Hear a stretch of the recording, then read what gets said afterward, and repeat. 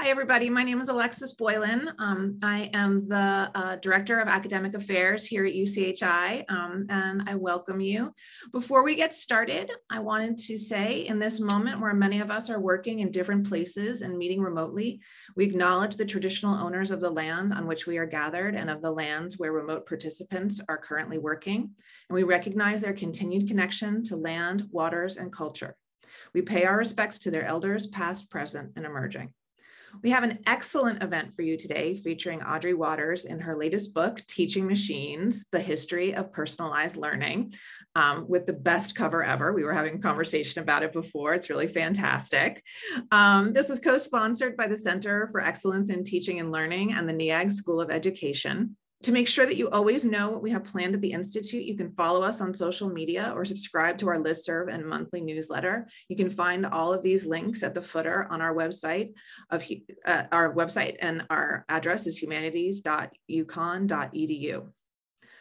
Audrey Watters is a writer and independent scholar who focuses on education technology, its politics, and its pedagogical implications.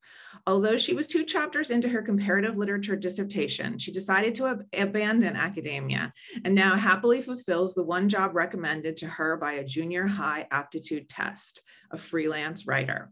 She has written for The Baffler, The Atlantic, Vice, Hybrid Pedagogy, Inside Higher Ed, and the School Library Journal, and elsewhere across the web, but she is best known for the work on her website, Hack Education. Audrey has given keynotes and presentations on education technology around the world and is the author of several books, including The Monsters of Education Technology, The Revenge of the Monsters of Education Technology, The Curse of the Monsters of Education Technology, The Monsters of Education Technology 4, and Claim Your Domain. Her latest book, Teaching Machines, MIT Press, examines the prehistory of, quote, personalized learning. Audrey was a recipient of the Spencer Education Journalism Fellowship at Columbia University for the 2017-18 academic year. Elizabeth Della Zelazaria is a historian of modern Europe and a postdoctoral research associate at the Humanities Institute.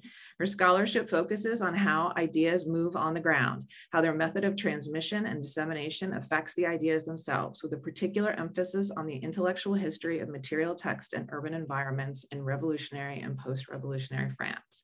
And with that, I am going to hand over the proceedings to Elizabeth and Audrey.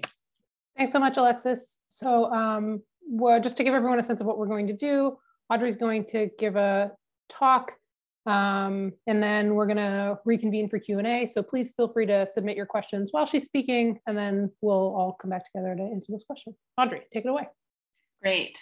Thank you so much for inviting me to speak to you. Yeah, I'll confess, I suppose, at the outset, you know, I've spent over a decade now writing about education technology. I've published books on the topic, but I always kind of feel like a bit of an imposter when I speak at universities, particularly when I speak to departments of education and departments of psychology.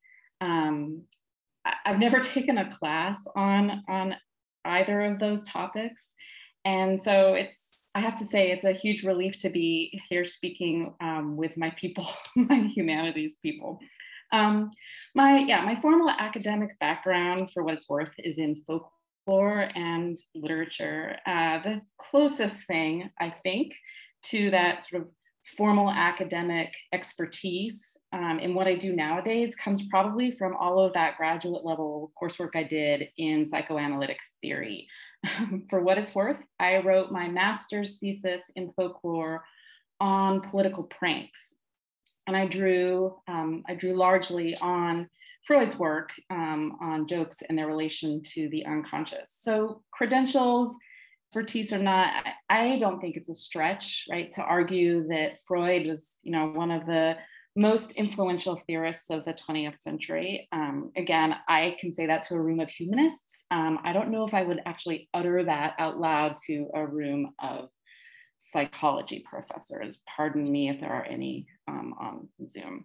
It's colored my, so a decade ago, I think I would have said that Freud was the most important, most influential, but as you can tell by the book, and if you can tell probably by my work, I've spent the last couple of years deeply immersed in another psychologist, in the work of B.F. Skinner. I've read books by him. I read all the books by him. I've read books about him. I spent a week going through his archives at Harvard, pouring through his letters, some of the minutiae I think that you can see that fits into the book, as well as other correspondence that had nothing to do with the book that was just incredibly juicy to read through someone's letters. And I think it's definitely colored my assessment spending that much time with him, but I am like this kid from The Sixth Sense, insofar as instead of dead people, I see behaviorism everywhere. I think Skinner's cultural impact might not be as widely recognized as Freud's, but I just don't think his importance can be dismissed. He was one of the best known public scholars of his day, right? He appeared on television, on the cover of popular magazines. This wasn't just a name that was known in academic circles. He wasn't just speaking at academic conferences or publishing in academic journals. He was a best-selling author. He was really a household name. In education technology circles, what I'm concerned with, he's best known for his work developing teaching machines, hence the name of my book.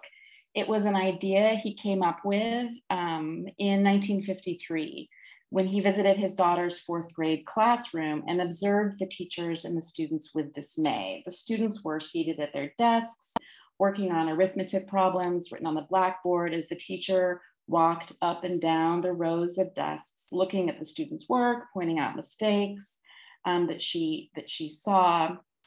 He reported that some of the students finished the work very quickly and they squirmed in their seats with impatience, waiting for the next set of instructions, and other students squirmed in their seats with frustration because they were struggling to finish the assignment at all. And eventually the lesson was over. The teacher collected all of the work.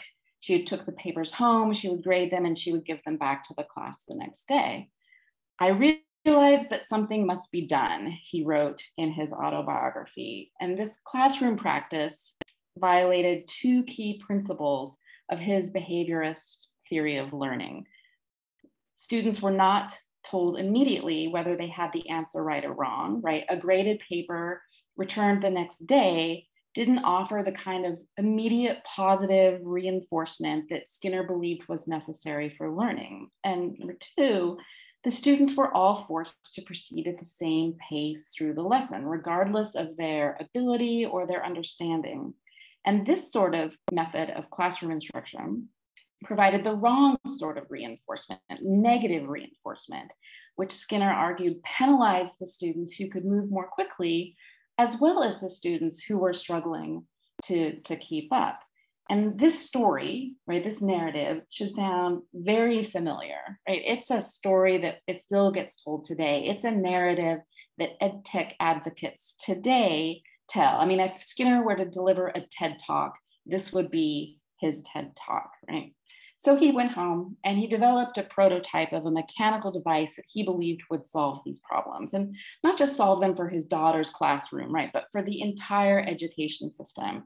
His teaching machine, he argued, would enable students to move through exercises that were perfectly suited to his or her level of skill, knowledge, that would assess their understanding of the concept immediately, giving positive feedback and encouragement along the way. He patented several versions of this device, and along with many other competitors, he sought to capitalize on what became quite a popular subfield in education psychology in the 1950s and 60s, programmed instruction. The teaching machine wasn't the first time that B.F. Skinner made headlines, and he made a lot of headlines from this invention, in part because the press linked his ideas about teaching children, as Skinner did himself, to his research on training pigeons. Can people be taught like pigeons? Fortune magazine asked in 1960. Skinner's work training a rat named Pliny had led to a story in Life magazine in 1937. And in 1951, there were a flurry of stories about his work on pigeons. He moved to Harvard at that time. Of course, as we know, research out of Harvard tends to generate headlines. And I love the headlines because many of them say things like, smart pigeons attend Harvard and Harvard pigeons are superior birds. You can just, anyway, you can just sort of see the Harvard narrative even when it comes to the animals in the psychology lab. And like many psychologists of his time, Skinner worked with animals. At first with rats, briefly with squirrels, it didn't work out so well. And then I think famously with pigeons in order to develop his techniques to shape and control behavior. And for Skinner, behavior equals learning, right? And using a system of reinforcements, food primarily, he was able to condition his lab animals to perform certain tasks, right? Pliny the rat, his famous rat, worked a slot machine for a living. That's what Life magazine said. It would put a marble in a tube in order to get food. His pigeons could play the piano, they could play ping pong, ostensibly guide a missile towards a target. That's a whole other keynote on pigeon guided missiles. In graduate school, Skinner had designed an operant conditioning chamber for training animals. It became known as the Skinner box. And that chamber typically contains some sort of mechanism for the animal to operate, right? Something to peck, a lever to move, and that would result in a chute releasing a pellet of food. So it is perhaps unfortunate that when Skinner wrote an article for Ladies' Home Journal in 1945, describing a temperature-controlled, fully enclosed crib that he'd invented for he and his wife's second child, the same child whose classroom he visited, that the magazine ran with the title, Baby in a Box. The title that Skinner had given his piece was Baby Care Can Be Modernized, but we all know that writers don't get to choose the headlines, right? But it was a nod from the editors to the Skinner box, perhaps. I mean, witty for those in the know. I'm not sure the journal's readership were in the know. But the crib was quite literally a box. So Skinner's wife had complained to him about the toll that all the chores of a newborn had taken with their first child. And as he wrote in the article, quote, I felt it was time to apply a little labor-saving invention and design to the problem of the nursery. So Skinner's air crib, as this crib eventually came to be called, allowed the baby to go without clothing, except for a diaper, no blankets. Except for feeding and diaper changing and playtime, the baby was kept in the crib the whole time. Skinner argued that by controlling the environment, by making the crib soundproof and germ-free, the baby would be healthier and happier. Quote, it takes about 1.5 hours each day to feed, change, and otherwise care for the baby, he wrote. This includes everything except washing diapers and preparing formula. We are not interested in reducing the time any further. As the baby grows older, it needs a certain amount of social stimulation. And after all, when unnecessary chores have been eliminated, taking care of a baby is fun. As you can probably imagine, responses to Skinner's article in the Ladies' Home Journal fell largely into two camps, right? And there were a lot of letters in Skinner's archives from magazine readers. There were those who thought this idea of the baby in a box bordered on child abuse or child neglect at the very least. But there were those who really loved the idea. Remember, this is post-war America, right? They loved the idea of mechanizing the home. And it was really part of this sort of growing desire after World War II to introduce all sorts of gadgets into the home, right? Into the home, into the workplace, and into the school.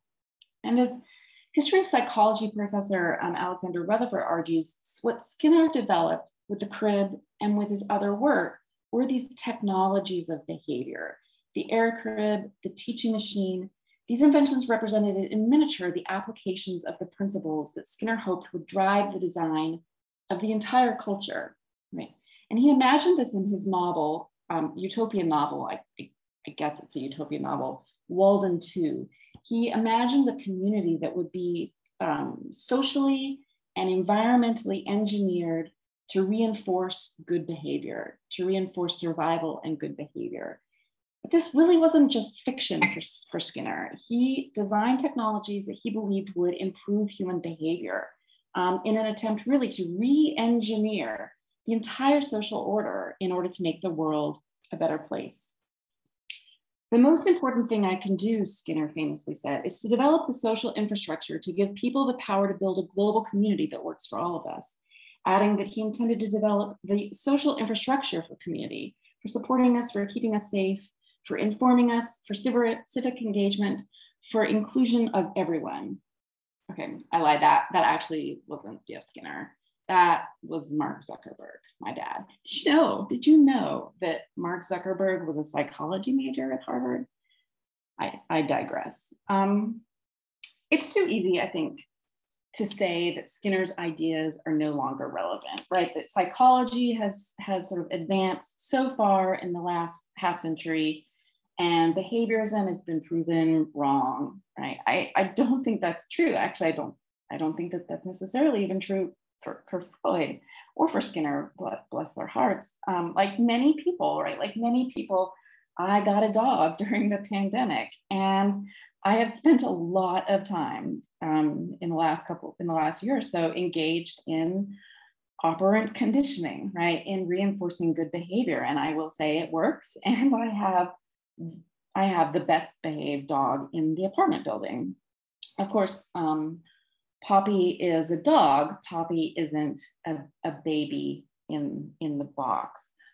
One of the stories that gets told a lot is that after the linguist Noam Chomsky published two particularly brutal reviews of Skinner's books, right? A review of his book, Verbal Behavior in 1959, and a review of Beyond Freedom and Dignity in 1971, sort of somehow everyone realized that behaviorism was wrong, not just scientifically wrong, but somehow politically wrong, morally, ethically wrong. And behaviorism was kind of tossed aside for cognitive science. And I think certainly cognitive science did become more popular in psychology departments in the 1960s and 1970s. But I think the reason that people turned away from behaviorism was a lot more complicated than just that Noam Chomsky wrote some book reviews.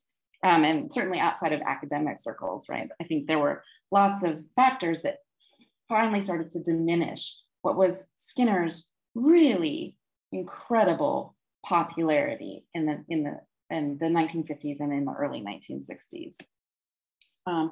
So the film A Clockwork Orange, for example, probably did much more, I think, to shape public opinion about behavior modification than anything else. And so I spend quite a bit of time in the book on this. And I think that these are the sorts of cultural influences that are really key to understanding changes in technology, often more than the tech itself. We get so caught up in telling the stories of gadgets as though the gadgets are what moves history forward, that we often neglect to tell the story of the social side of the story. And this probably makes me a cultural studies person who went to grad school in the 90s, but that's, again, I digress. So let me just read you a quick excerpt from the book as one gets to do during a book talk. By many accounts, both behaviorism and Skinner found themselves largely discredited following the publication of Beyond Freedom and Dignity, thanks in no small part to Chomsky's book review. In psychology departments around the country, cognitive science had become the dominant approach, but the academic debates were probably not the ones that came to shape the public's opinion of either behaviorism or Skinner. Most people would not have read Chomsky's book review. The public, however, did flock to watch a movie released in New York City in the closing days of 1971, Stanley Kubrick's A Clockwork Orange. To be fair, the film, based on Anthony Burgess's 1963 novel, did not depict operant conditioning. Skinner had always argued that positive behavioral reinforcement was far more effective than aversion therapy, than the fictional Ludovico technique that A Clockwork Orange portrays. In a futuristic Britain, Alex, played by Malcolm McDowell, is the leader of a gang of droogs who engage in a series of acts of ultraviolence, assault, rape, eventually murder. Alex is caught and sentenced to prison for 14 years. 2 years into his sentence, he volunteers for an experimental treatment proposed by the Minister of the Interior, which promises to rehabilitate criminals after just 2 weeks. This treatment is the Ludovico technique. Alex is strapped to a chair, his eyes are clamped open, he's injected with nausea-inducing drugs. He's forced to watch violent and sexually explicit films while the music of his favorite composer, Ludwig van Beethoven, blares in the background. He's conditioned. The drugs, the music, the graphic depictions make him sick. After 2 weeks of treatment, the Minister of the Interior demonstrates Alex's progress to a group of officials. Alex is provoked with physical violence and a naked woman. His only response is nausea. The minister is triumphant, but the prison chaplain protests that this experiment has robbed Alex of his free will. The boy has no real choice, the chaplain complains. He ceases to be a creature of moral choice. The minister, his name is Frederick, which is a nod, I think, to Skinner's middle name, Frederick, insists that Alex's mental processes are irrelevant. We are not concerned with motive, with a higher ethics, he retorts. We are concerned only with cutting down crime, only concerned with behavior.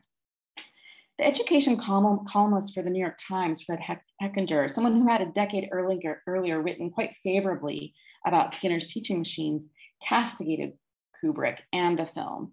Any liberal with brains should hate Clockwork, not as a matter of artistic criticism, but for the trend the film represents. An alert liberal should recognize the voice of fascism.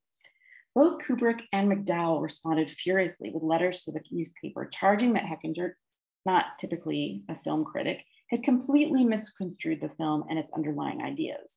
The movie did not celebrate fascism, Kubrick asserted. It condemned the new psychedelic fascism, the eye-popping, multimedia, quadrasonic, drug-oriented conditioning of human beings by other human beings. Mr. Heckinger is no doubt a well-educated man, Kubrick concluded. The tone of his piece strikes me also that of a well-conditioned man who responds to what he expects to find, who has been told or has read about, rather than to what he actually perceives A Clockwork Orange to be. Maybe he should deposit his grab bag of conditioned reflexes outside and go in and see it again, this time exercising a little choice. A decade after the publication of the novel, 2 years after the release of the film, Anthony Burgess wrote a lengthy essay about A Clockwork Orange, his thoughts on crime and punishment and behavior modification, with particular attention to the connections of his novel to Skinner's book, Beyond Freedom and Dignity. What I was trying to say, Burgess wrote, was it's better to be bad of one's own free will than to be good through scientific brainwashing. Skinner wanted to demonstrate that the latter, conditioning at least, was necessary and could be benevolent. But Burgess continued, our world is in a bad way, said Skinner. What with the problems of war, pollution in the environment, civic violence, the population explosion, human behavior must change. That much, he says, is self-evident, and few would disagree. And in order to do this, we needed technology of behavior. Skinner had called for technology of behavior of the right sort.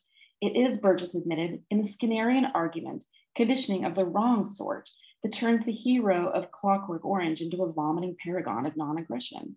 But Burgess rejected that argument altogether. He did not believe there could be the right sort of behavioral conditioning. He believed, he said, in people's freedom to make bad decisions. He believed in their rights, in their dignity, and thanks to his Catholic upbringing, in the possibility of their redemption. Fascism in Europe, Burgess contended, had been a kind of a clockwork condition, a zestless ticking of the human machine. Skinner's machinery of behaviorism was poised to resurrect this. During the Nazi occupation of France, Burgess argued, people were at their least free, but paradoxically, they were at least free to recover a sense of dignity of human freedom. There was the resistance. There was the final and irreducible freedom to say no to evil. This is a right not available in a society concerned with reinforcing behavior. That a man might be willing to suffer torture and death for the sake of a principle is a kind of mad perversity that makes little sense in a behaviorist laboratory. And Skinner had said as much himself. His technology of behavior, and that included the teaching machine, was not interested in or committed to freedom. And that right there, to me, is the problem with ed tech, I think, in a nutshell, right? It's particularly as it was construed by Skinner, and I think often as it is built and constructed still today. In so many ways, it is antithetical to freedom. It is so deeply concerned with shaping our behavior, yet it is antithetical to our freedom. And I think, to be clear, there were other reasons why, again, why Skinner became less popular, but I think it's important to recognize that behaviorism did not go away, right?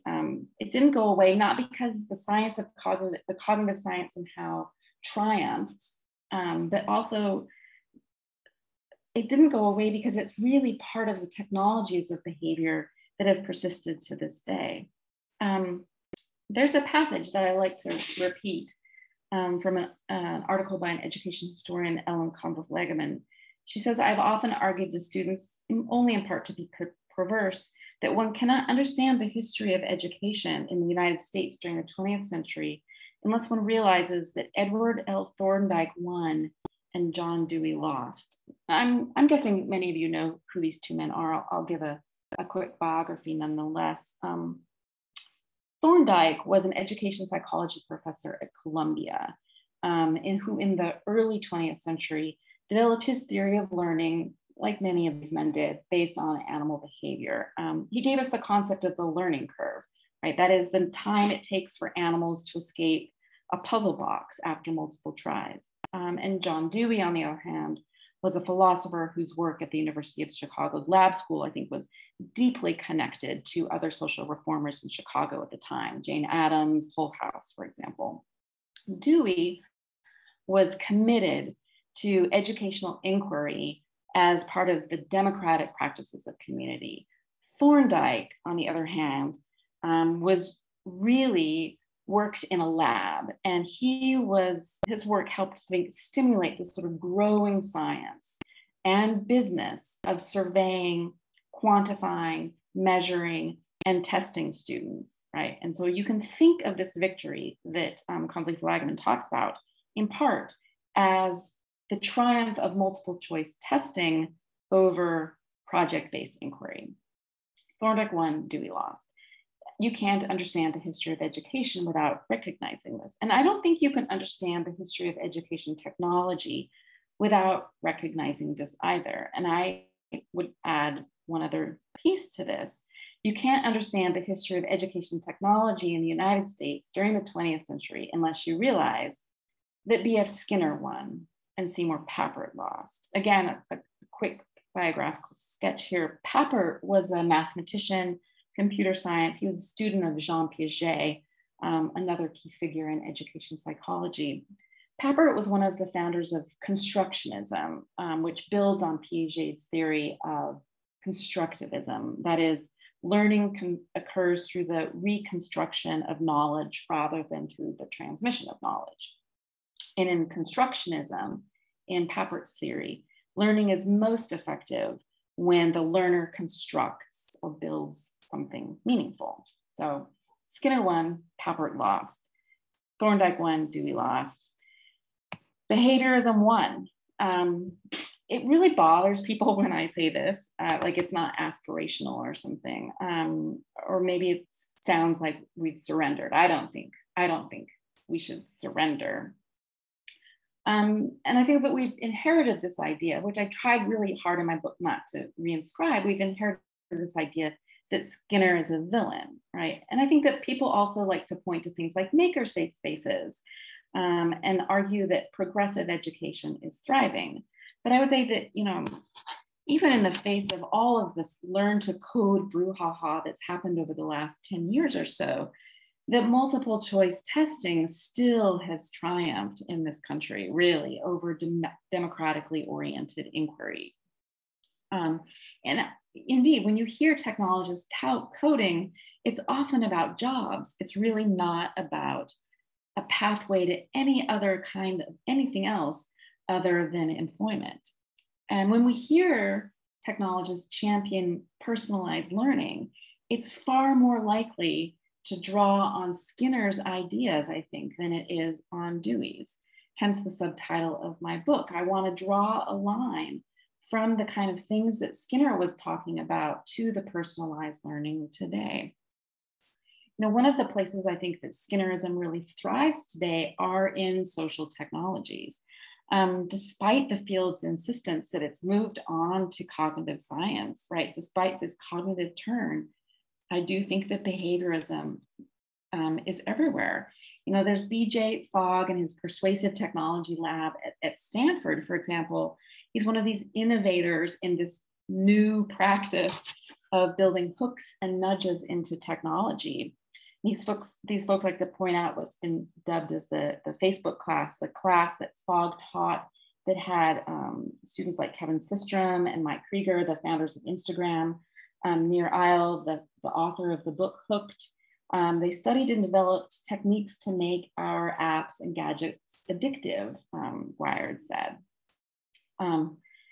These technologies of behavior, I think we can trace back to Skinner, even if the technologists themselves don't do so. I think that we can see Skinner's continued I think we can see Skinner's work continue to appear in these technologies. Behavioral management remains a staple, really, of child rearing, of pet training, but often of education as well. It's at the core of one of the most popular pieces of education technology today, Class Dojo. Behaviorism really underscores this idea that how we behave, the data that we reveal when we behave, when we click on things, can give engineers insights into what we think, into what we know, and how they can alter their software in order to better train us to certain ends. Interestingly, Michael Horn, who co-authored a number of books with Clayton Christensen about education disruption, when he reviewed my book, he didn't like it, no big surprise. He said that my analysis was flawed because he said that we all know that nudges don't work. We all know that behaviorism doesn't work. No one in ed tech uses behaviorism. No one does this. And anyway, ed tech, contrary to what I argue, ed tech is really all about freedom. I think we call that gaslighting, trying to convince us, right, that when kids spend all day in cubicles pre-COVID or online on Zoom today, using sort of algorithmically enhanced software, that what we are seeing we aren't seeing conditioning, we aren't seeing attempts to control. I don't think he would admit that Skinner won. Of course, when folks like him insist that ed tech is about freedom, they are using that word, I think, in the Milton Friedman sense of freedom of the market, and not so much in any kind of liberatory potential of technology. So if we look broadly, and I think Skinner did, technologies of behavior really aren't just about trying to train individuals, trying to condition individuals. They are really part of a broader attempt to re-engineer society. This is what Skinner wanted. And I think that this is a goal of many technologists today, right? It's for your own good. The engineers will tell us, the entrepreneurs will tell us. Education reformers like Michael Horn say, you know, it's for the sake of the children. We want to engineer a better society. For the sake of the global community, educational psychologist, technologist, philanthropist, psychologist Mark Zuckerberg would like to tell us, you know, and I think that's worth thinking about. What does it mean for us if indeed so much of ed tech, so much of the technology that we are compelled to use is really about conditioning and control? Thanks so much, Audrey. That was excellent and gave me tons of things to think about. To get us started, maybe I'll ask, just a tiny question. If that was a lie. If ed tech is not the future, or if it's not the future that we want for education, which I think we can all agree on as humanists, then do you think that there are models for what we should be looking at? That, if the models are not the teaching machines, what are the historical models we should be looking to for the future?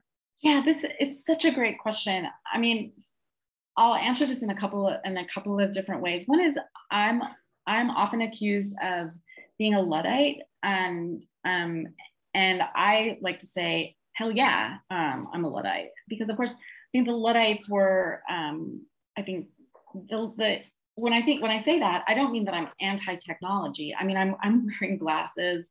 I'm a big fan of technology.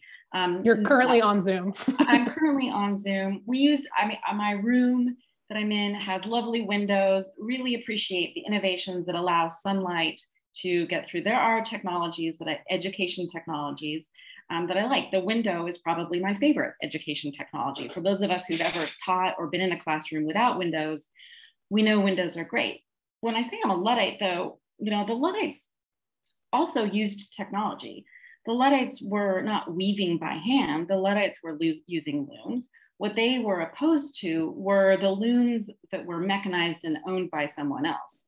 They were opposed to this idea that they would no longer have control over their labor, and that the material that they made would be extracted from them in exchange for wages. So it was about resisting this sort of extraction and economic exploitation. It wasn't just looms are bad. And I think that's what I like to think of with technology, right? With the digital technologies today. Like, can we think about ways in which we use technologies, digital technologies even, that aren't based on this extractive process, that aren't interested in shaping our behaviors, ones in which we have a power to influence and shape. For me, I think some of this comes back to the original idea of the web, which is definitely flawed in its own way.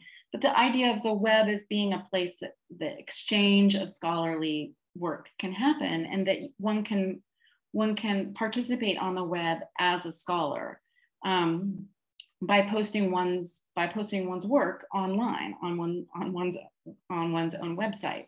And I think I really support the idea of students having their own website.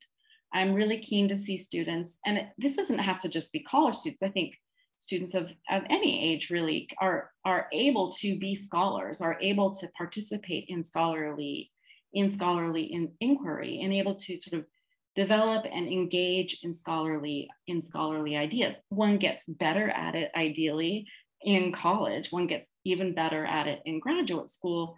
But I think that there are many ways in which we could recognize students as being contributors to inquiry, rather than just being fillers out of worksheets, which is what so much of education technology sees it as, and as in addition is really interested in extracting from students their data and shaping students' behavior.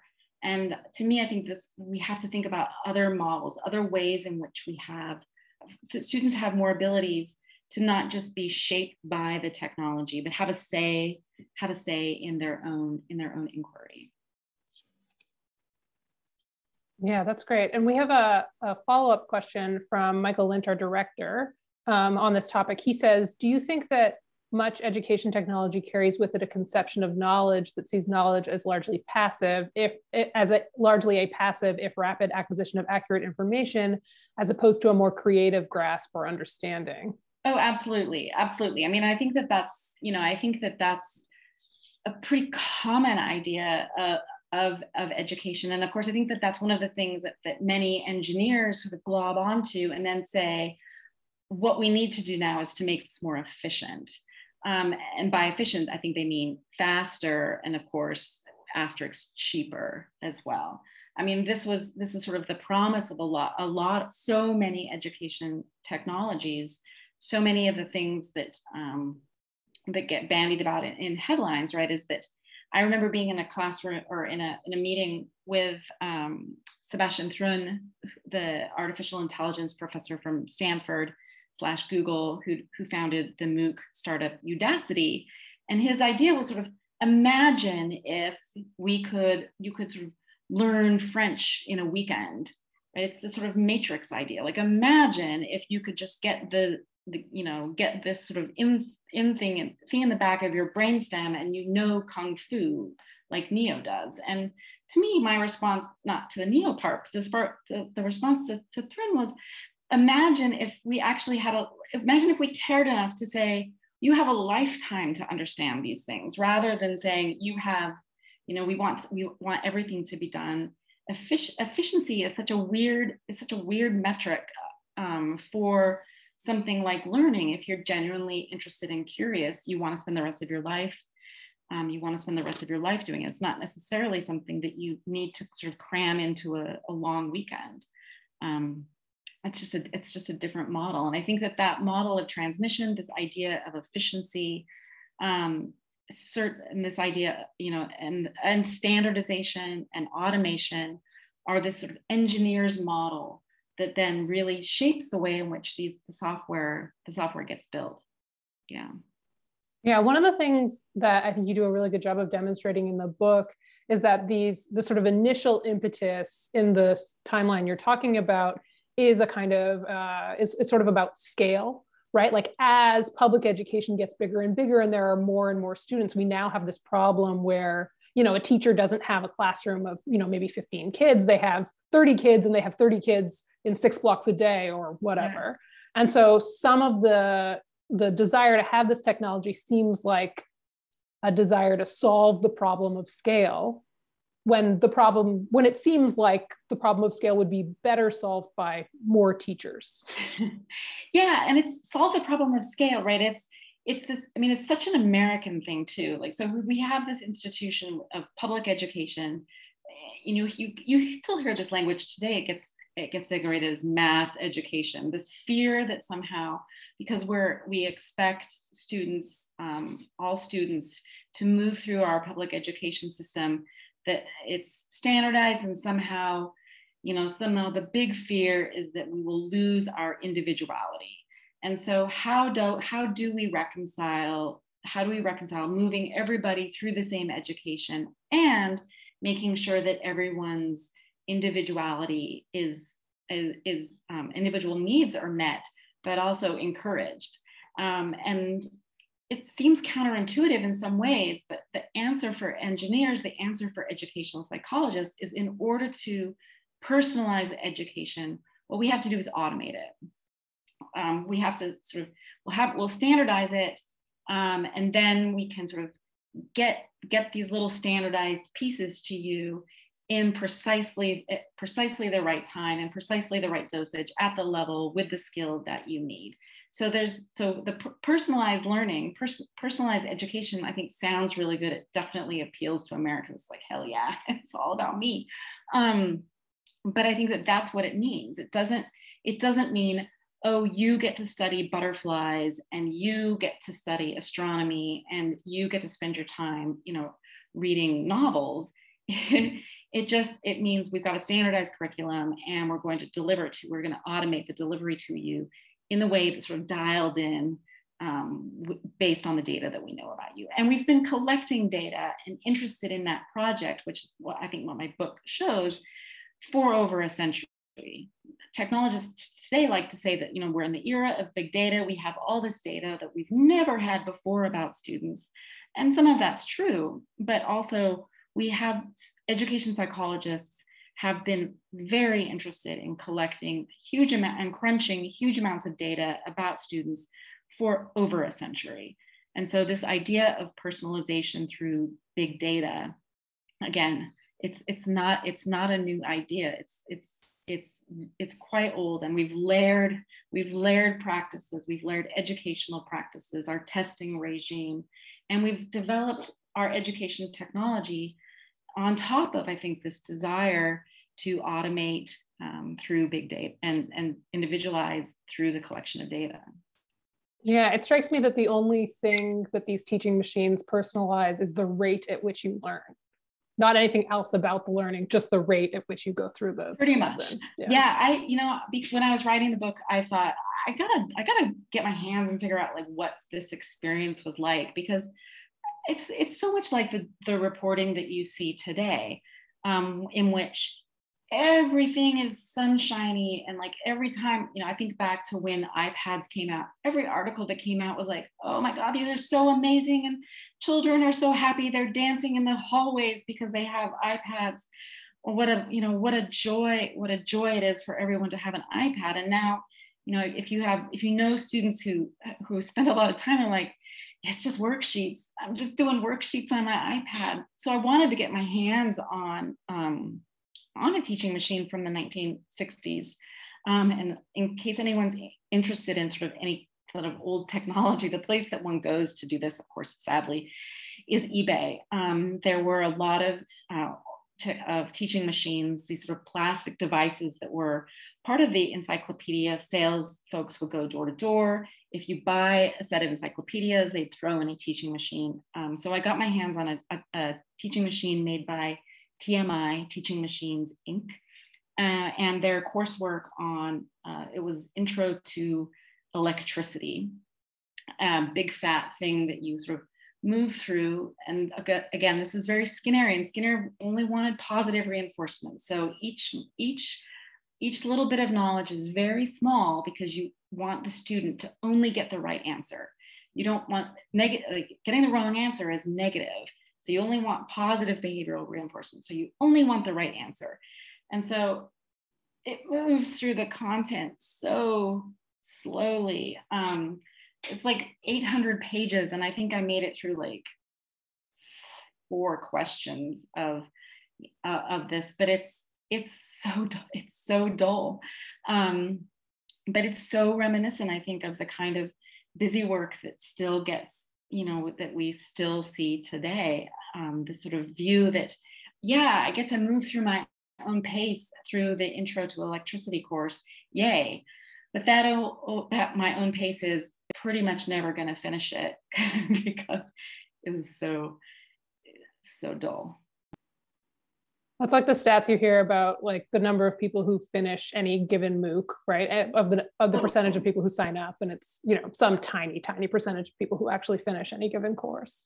Because and I think it's it is the thing too where when these technologies came into the classroom in the early 1960s, students were excited. It was cool. It was cool to be part of a pilot program in which you got to do your work on a machine. Like that seemed cool.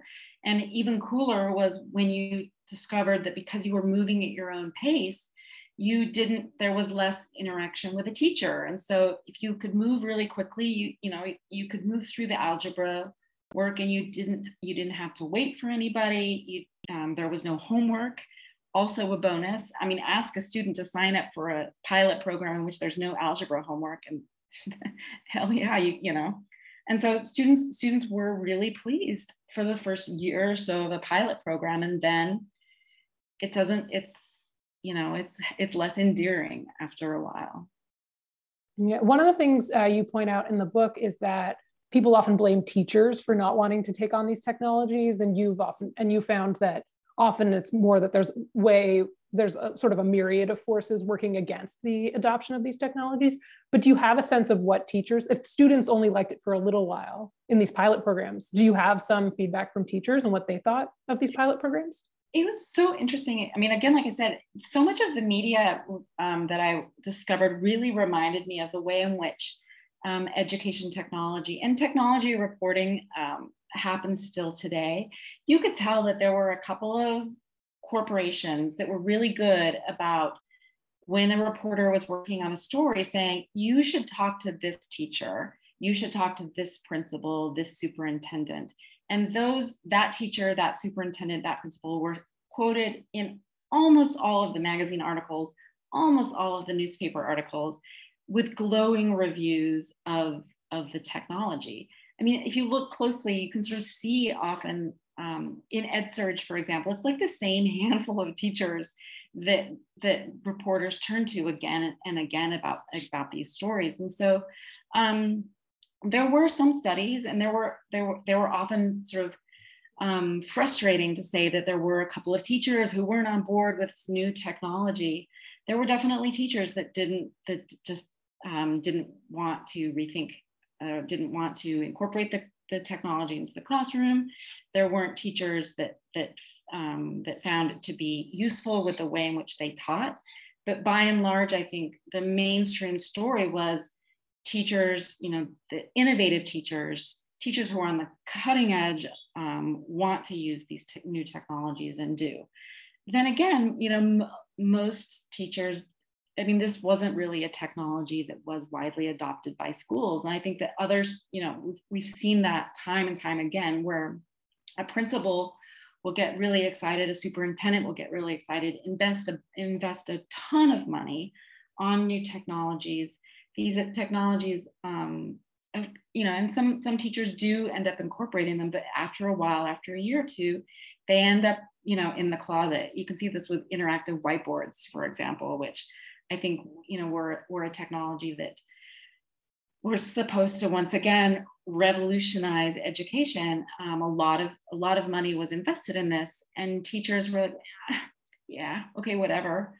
But they weren't necessarily transformative. And now, by and large, well, particularly with the pandemic, interactive whiteboards just aren't really a thing any longer. Unless you still have one in your classroom and they can't afford to replace it. Yeah. But even then, it's not necessarily, it's not certainly used in a transformative kind of way. Like no, it's honest. Yeah. Yeah. They're not that different from when my teachers in high school would write on transparencies on an overhead projector. It's functionally the same thing, just fancier.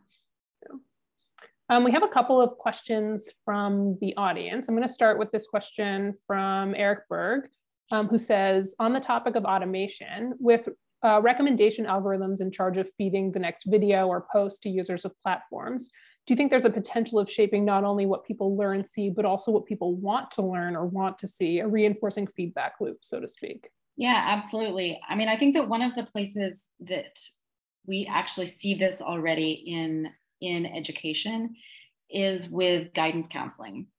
So of course, because of budget cuts, many public schools, most public schools even, do not have guidance counselors or do not have a sufficient number of guidance counselors for the number of students.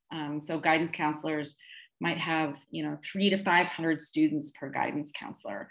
And so increasingly these are guidance counselors and career counseling and college counseling rely on algorithms to help students decide where to go to college and what to major in. Or what to indicate on college applications, what they should major in. And these absolutely do influence the kinds of decisions that colleges or that students make. At college, some schools have also adopted software that recommends courses for students to take. And this, unfortunately, so much of this software is black boxed. We don't actually know what goes into the algorithms that feed it. So we can't, you can't necessarily pinpoint and say it's making a decision based on, we can't actually sort of see how the decision gets made. But students are certainly being steered away from particular degrees. Students are being steered away from particular schools. And no surprise, that often does have implications along race, gender. Students of color, for example, steered towards community colleges, for example, away from Ivy League schools.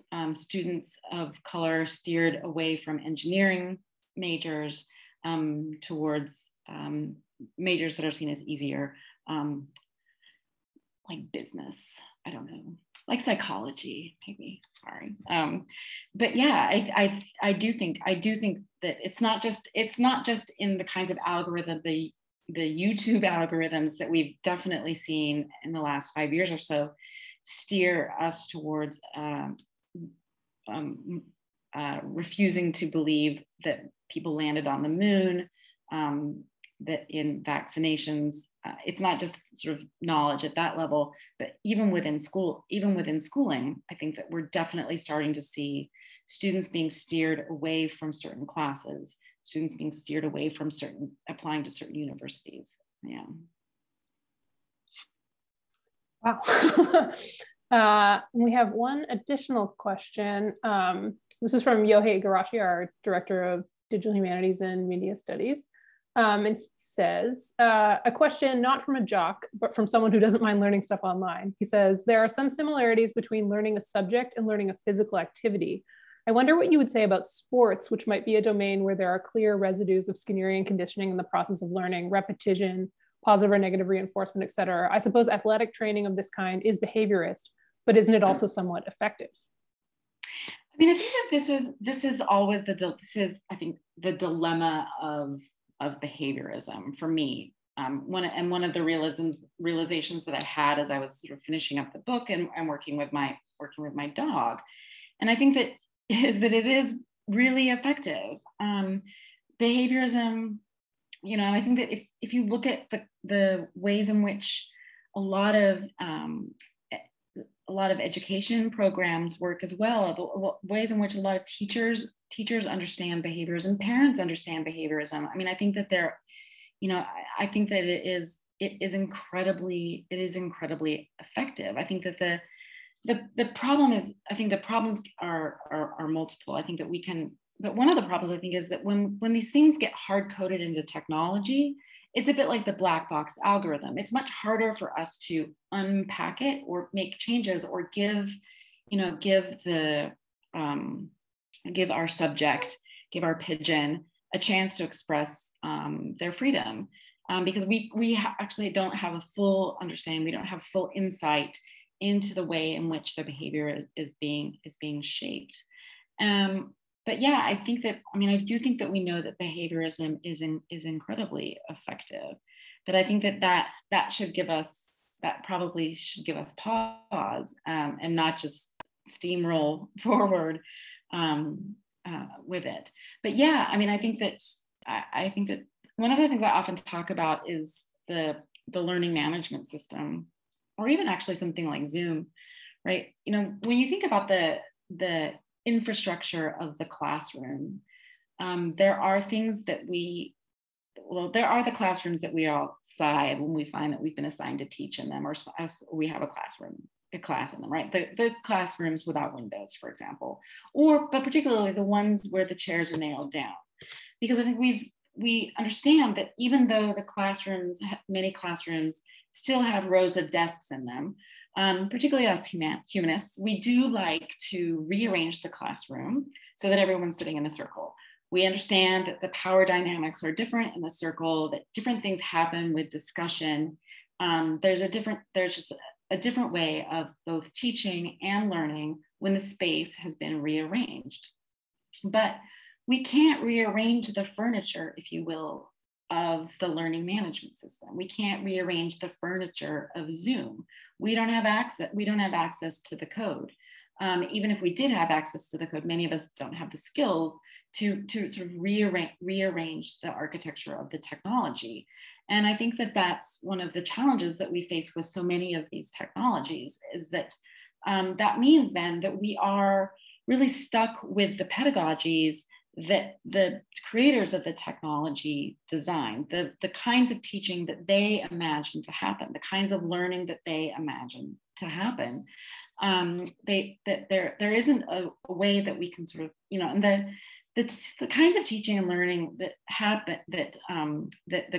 happen in classrooms where the desks, there was a way in which the university imagined teaching and learning with the rows of desks, right, with the giant auditoriums. But there are ways in which we can resist that and we can work around that. It just gets much harder, I think, with technology to do that. It gets much harder for us to sort of help our students sort of resist the kinds of pedagogies that are more dictatorial, that are more authoritarian, that are more extractive. And so I think that that's one of the challenges that we face. Yeah, I've definitely been stuck in a classroom that didn't have desks that moved, and had to either request a new classroom or reimagine the way I was organizing the entire class because it required desks that move. Yeah. I mean, and these technologies, they do shape, constrain our pedagogy. right? And I think that, when we think about what is the pedagogy that Silicon Valley, for example, I'll use the shorthand, that technologists, education technologists imagine teaching and learning. We know this. We know they imagine teaching and learning to look a certain way. Their vision of good teaching and learning looks a certain way. And that's how these things get designed. Or also they don't think at all about teaching and learning, which is another problem. But yeah, I mean, I think that we are then stuck in the classroom without the movable chairs. So often with ed tech, we're sort of stuck with what their vision of efficient, organized, automated, algorithmic education, transmission of knowledge, Yeah, that's great. I have one more question, and we have one more in the Q&A. Do you think we have time for 2 more? Let's do it. Okay, so Jonathan Martinez says, can you talk more about the concept of Skinner having won, but the fact that we shouldn't lose hope, even though Skinner has won? He says, is it in a more unified and expanded theory of critical digital pedagogy, perhaps? So, good question. So I have a talk coming up so I'm known as EdTech's Cassandra, which I did not choose that name for myself because I know what happened to Cassandra, man. I don't want that. That said, I do tend to be the person who says, hey, let's not wheel that shiny horse into the university because that's going to be a bad idea.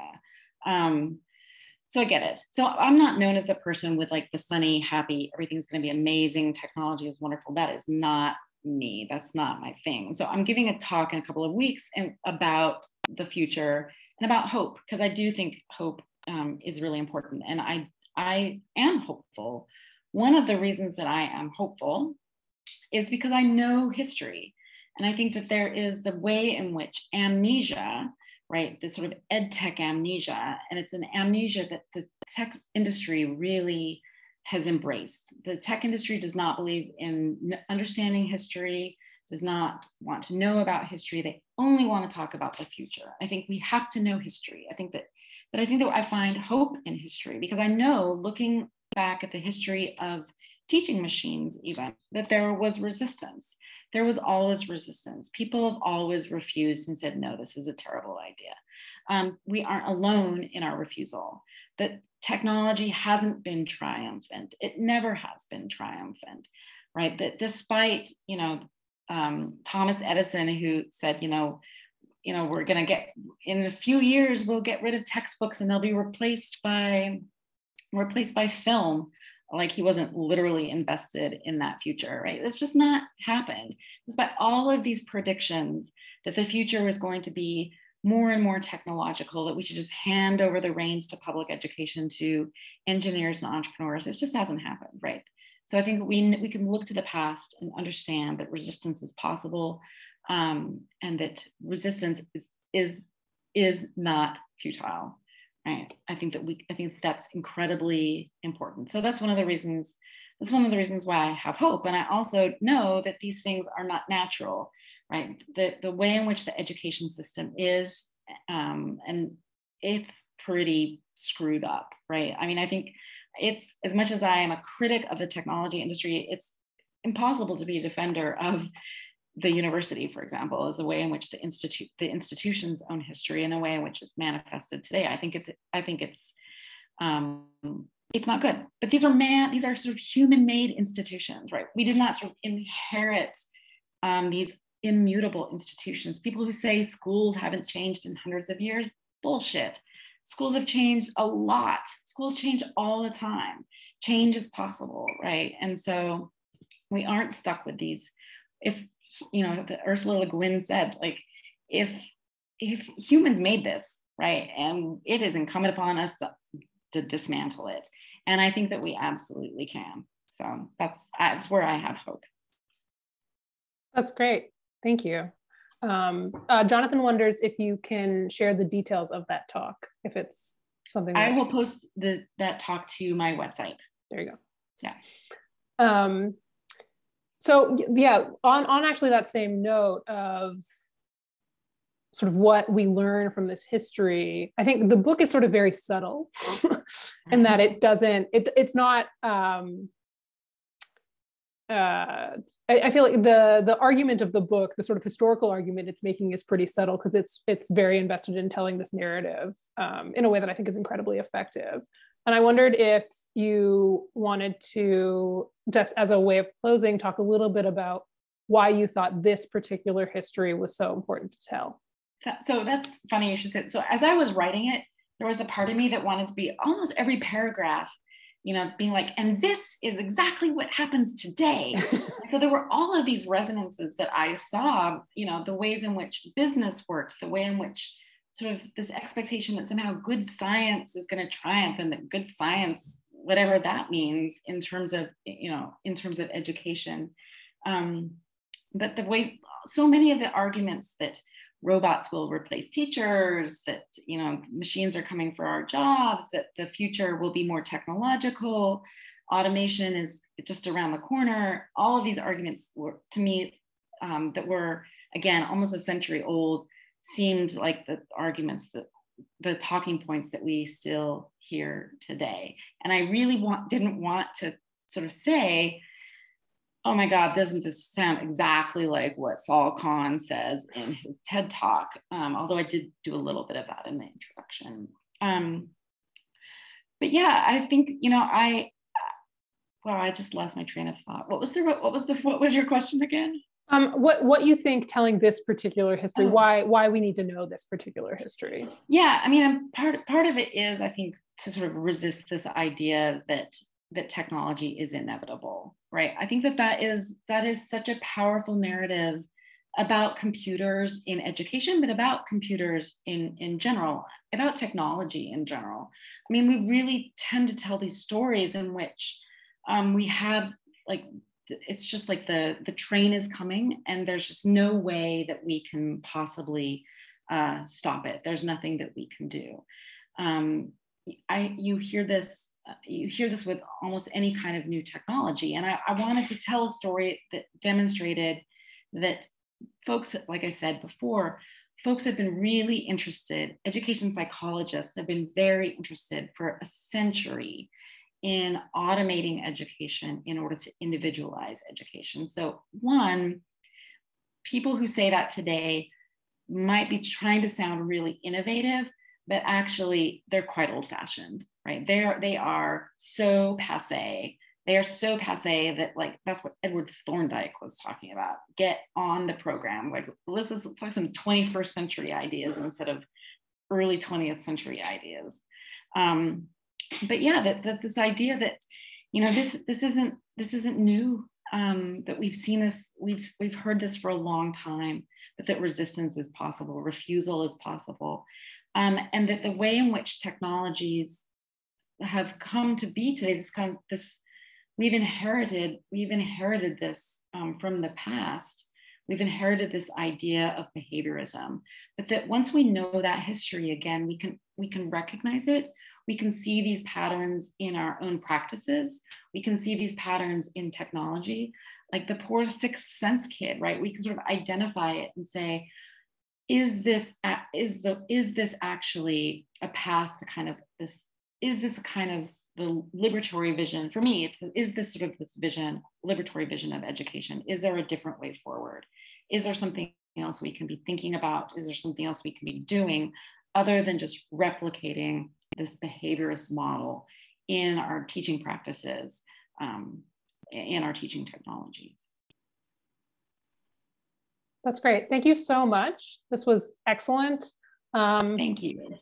And I thoroughly enjoyed the book. Everyone should go and get it and read it because it is excellent and very informative and just an excellent history. Thank you. Thank you. That means a lot.